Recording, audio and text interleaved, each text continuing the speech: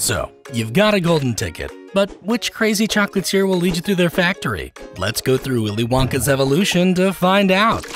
Animated. In the 1971 film, Wonka wears a grape purple jacket, flowered vest, beige pants, and a matching bow tie, as well as brown shoes and a top hat. He lacks the gloves and goatee from the novel and has ashy blonde hair. He also has his fleet of Oompa Loompa workers. This candy maker opens his door to 5 golden ticket winning children, although is indifferent to them possibly dying. He's also terrifyingly unhinged. In the end, he gifts his factory to the only honorable child, Charlie. This era's cartoony candy mascot has white gloves and a red bow tie. Plus, various vibrant recolorings and slight redesigns were used. A promotional live-action version of this Wonka with ruffled red collars, no gloves, dark hair, and a love of magic also made many TV appearances. The Swedish motion comic Wonka wears a faded pink jacket, purple pants, white chapeau, and a taller top hat with an added flower. He also has black wispy hair, a book-accurate goatee, and is fairly short, although this version is almost entirely lost media.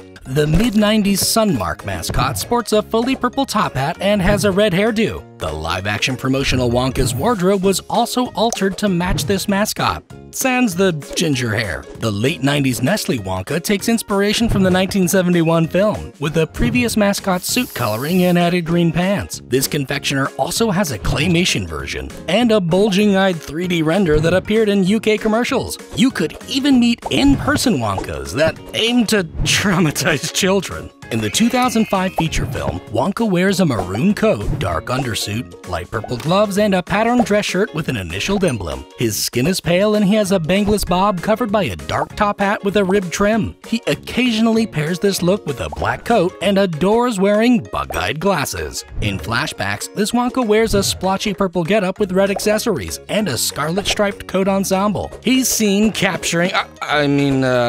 recruiting his Oompa Loompas and seems to have unresolved daddy issues. But eventually, he makes amends with his father while being welcomed into Charlie's humble family.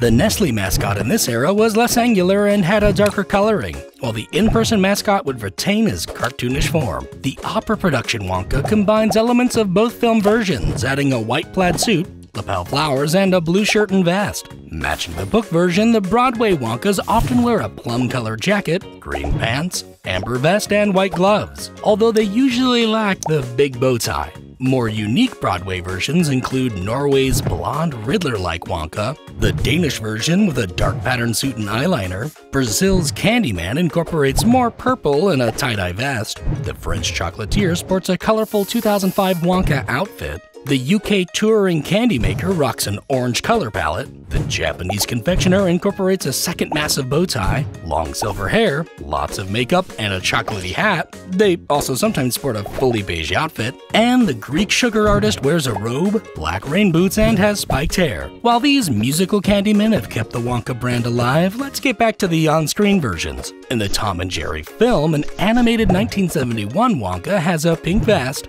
larger bow tie, darker hair, and meme-worthy expressions. Although, apart from including Tom and Jerry, this adds little to no lore. The Service Now Wonka also recreates the 1970s version, but has a muted vest, darker bow tie, brown hair, and is passionate for efficient working solutions. In the spiritual prequel, a younger Wonka wears a fuzzy vest paired with a mixed green button-up shirt, a magenta coat with gold embroidering, striped beige pants, tall brown boots, and a lumpy top hat. He also clearly adores scarves and notably had a good relationship with his departed mother. In this film, to sell his sugary goods, he, his young assistant, and an Oompa Loompa take on the crooked candy rivals to the bittersweet end. And with a slew of notable parodies, it's clear that Willy Wonka will be giving out toothaches to many future generations. Check out more animations on the channel. Huge shout out to Joseph Bradley for his retrospective covering Wonka, linked below. Hit like, click subscribe, and tap that little bell to know when new animations drop.